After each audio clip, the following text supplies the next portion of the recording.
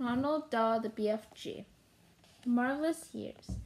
Back in the cave, the big friendly giant sat down, Sophie down once again on an enormous table. Is you quite snugly there in the night time? He asked. You isn't freezing cold. I'm fine, Sophie said. I can't help thinking, said the BFG, about your poor mother and father. By now they must be dripping and scumping all over the house, shouting, Hello, hello, where is Sophie gone? I don't have a mother and father, Sophie said. They both died when I was a baby. Oh, you poor little scrumplet, cried the BFG. Is you not missing them very badly? Not really, Sophie said, because I never knew them. You is making me sad, the BFG said, rubbing his eyes. Don't be sad, Sophie said. No one is going to be worrying too much about me. That place took me from was the village orphanage. We are all orphanage in there. You is an orphanage? Yes. How many is there in there? 10 of us, Sophie said, all little girls. Was you happy there? The BFG asked. I hate it, Sophie said. The woman who ran it was called Mrs. Clonkers, and if she caught you breaking any of the rules, like getting out of bed at night or folding up your clothes, you got punished. How is you getting punished? She locked us in the dark cellar for a day and a night without anything to eat or drink. The rotten old raptor, cried the BFG. It was horrid, Sophie said. We used to dread it. There were rats down there. We could hear them creeping about. The filthy old fizzwiggler, shouted the BFG. That is the horridest thing I is hearing for years. You is making me sadder than ever. All at once, a huge tear that would have filled a bucket rolled down one of the BFG's cheek and fell with a splash on the floor. It made quite a puddle. Sophie watched with astonishment. What a strange and moody creature this is, she thought. One moment he is telling me my head is full of squash flies, and the next moment his heart is melting for me because Mrs. Connor locks us in the cellar. The thing that worries me, Sophie said, is having to stay in the dreadful place for the rest of my life. The orphanage was pretty awful, but I wouldn't have been there forever, would I? All is my fault, the BFG said. I is the one who kid-snatched you. Yet another enormous tear welled from his eye and splashed onto the floor. Now I come to think of it, I won't actually be here all that long, Sophie said. I is afraid you will, the BFG said. No, I won't, Sophie said. Those Berties out there are bound to snatch me sooner or later and have me for tea. I is never letting that happen, the BFG said. For a few minutes the cave was silent. Then Sophie said, May I ask you a question? The BFG wiped the tear from his eyes and with the back of his hand and gave Sophie a long, thoughtful stare. Shoot away, he said. Will you please tell me what you were doing in the village last night? Why were you poking that long trumpet thing in the Gucci's children's bedroom and then blowing through it? Aha! Cried the BFG, sitting up suddenly in his chair. Now we is getting noisier than Parker. And the suitcase you were carrying, Sophie said. What on earth was that all about? The BFG stared suspiciously at the small girl sitting cross-legged on the floor. You is asking me to tell me those swoopy big secrets, he said. Secrets that nobody is ever hearing before. I won't tell a soul, Sophie said. I swear it. How could I anyways? I am stuck here for the rest of my life. You could be telling the other giant. No, I wouldn't. I couldn't, Sophie said. You told me they would eat me up the moment they saw me. And so they would, said the BFG. You is a human being, and human being is like straw buckles of ice and cream to those giants. If they are going to eat me the moment they see me, then I wouldn't have time to tell them anything. Would I? Sophie said. You wouldn't, said the BFG. Then why did you say I might? Because I is a brim buzzburgers, the BFG said. If you listen to everything I am saying, you would be getting irritated. Please tell me what you were doing in our village, Sophie said. I promise you could trust me. Would you teach me how to make an implant? The BFG asked. What do you mean? Sophie said. I would dearly love to have an implant to ride on, the BFG said dreamily. I would so much love to have a jumpy big implant and go riding through the green forest, picking peachy fruits off the trees all day long. This is a sizzling hot monk from pink country we is living in. Nothing grows in it except cucumbers. I would love to go anywhere else and pick peachy fruits in a nearly morning from the back of the infant. Sophie was quite moved from the curious statement. Perhaps one day we will get you an elephant, she said, and peachy fruit as well. Now tell me what you were doing in the village. If you're really wanting to know, I am doing in your village, the BFG said. I is blowing a dream into the bedroom of those children. Blowing a dream, Sophie said. What do you mean? I is blowing dream blowing giant, the BFG said. When all the other giants is galloping off every day, what says Anne? Which to swap human beings is scuttling away to other dreams, places to blow dreams into the bedrooms of sleeping children. Nice dreams, lovely golden dreams, dreams that is giving the dreamers a happy life. Now hang on a minute, Sophie said. Where do you get these dreams?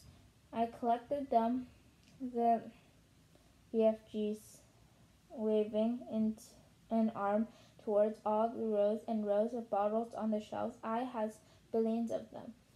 You can't collect a dream, Sophie said. A dream isn't something you can catch hold of. You is never going to understand about it, the BFG said. That is why I is not wishing to tell you. Oh, please tell me, Sophie said. I will understand. Go on. Tell me how you collect dreams. Tell me everything. The BFG settled comfortably in a chair and crossed his legs. Dreams, he said, is very mysterious things. They is floating around in the air like a little whippy misty bubbles. And all the time they search for sleeping people. Can you see them? Sophie asked. Never at first. Then how do you catch them if you can't see them? Sophie asked. Aha, said the BFG. Now we're getting on to the dark and dusty secrets. I won't tell a soul. I is trusting you, the BFG said. He closed his eyes and sat quite still for a moment, while Sophie waited. A dream, he said, as if going swiftly through the night air is making a tiny whole little buzzing, humming noise. But this little buzzy hum is so swiftly soft, it is impossible for a human being to be hearing it. Can you hear it? Sophie asked. The BFG pointed up at the enormous truck-wheeled ears, which he now began to move in and out. He performed this excite proudly, with a proud smile on his face. Is you seeing these? He asked. How could I miss them? Sophie said. They maybe is looking a bit purposeful to you, the BFG said. But you must believe when I say they is external used ears indeed. They is not to be coughed at. I'm quite sure they not, Sophie said. They is allowing me to hear absolutely every single tricky little thing. You mean you can hear things I can't hear? Sophie said.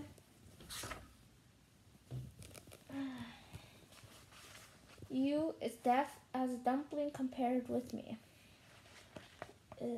Cried the BFG. You is hearing only a thumping loud noise with those little earwigs of yours. But I'm hearing all the secrets whispering of the world. Such as what? Sophie asked. In the country, he said. I is hearing the footsteps of the ladybird as she goes walking across the lake. Honestly, Sophie said, beginning to be impressed. What's more, I is hearing those footsteps very loud. And the BFG said, when a ladybird is walking across a leaf, I is hearing the footstep going clumpity clump clump, like a giant's footstep. Good gracious me, Sophie said. What else could you hear? I is hearing little ants chitting to each other as they scuttle across in the soil. You mean you can hear ants talking every single word? The big FG said, although I is not exactly understand their language. Go on, Sophie said. Sometimes on a very clear night, the BFG said, and if I is swiveling my ears in the right direction and hear he swiveling his great ears downwards so they were facing the ceiling. If I is swiveling them like this and the night is very clear, I is sometimes hearing faraway music coming from the stars and the sky. A queer like shiver passed through Sophie's body. She sat very quiet, waiting for more. My ears is what told me you was watching me out of the window last night, the BFG said. But I didn't make a sound, Sophie said. I was hearing your heart beating across the road, the BFG said. Loud as a drum. Go on, Sophie said. Please, I can hear plants and trees. Do they talk? Sophie asked.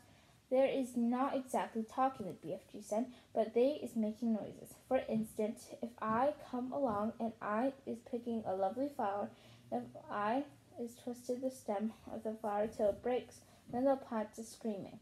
I can hear it screaming, the screaming very clear. You don't mean it, Sophie cried. How awful. It is screaming just like you would be screaming if someone was twisting your arm right off. Is that really true? Sophie asked. You think I is squibbling you? It is rather hard to believe.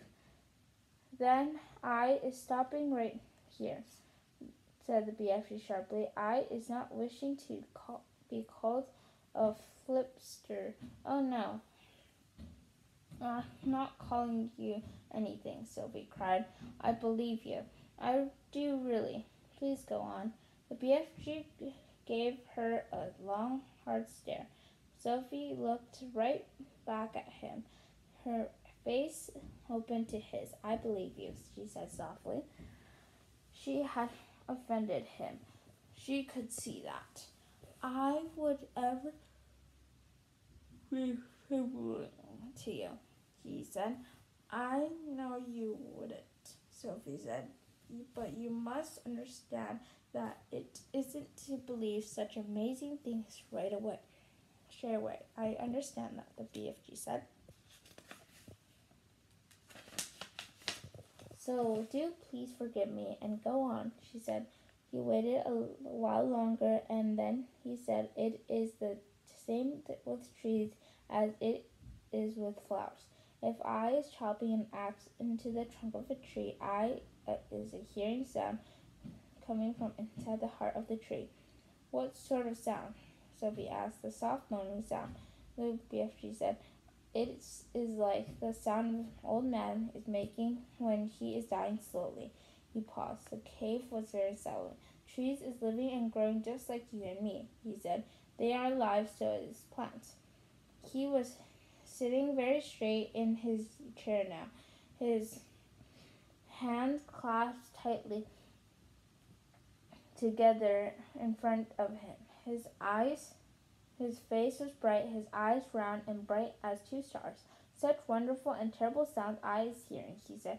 Some of them you would never wish to be hearing yourself, but some is still gorgeous music. He seemed almost to be transfigured by the excitement of his thoughts. His face was beautiful in its blaze of emotions. Tell me more about them, Sophie said quietly. You just ought to be hearing the little mices talking, he said.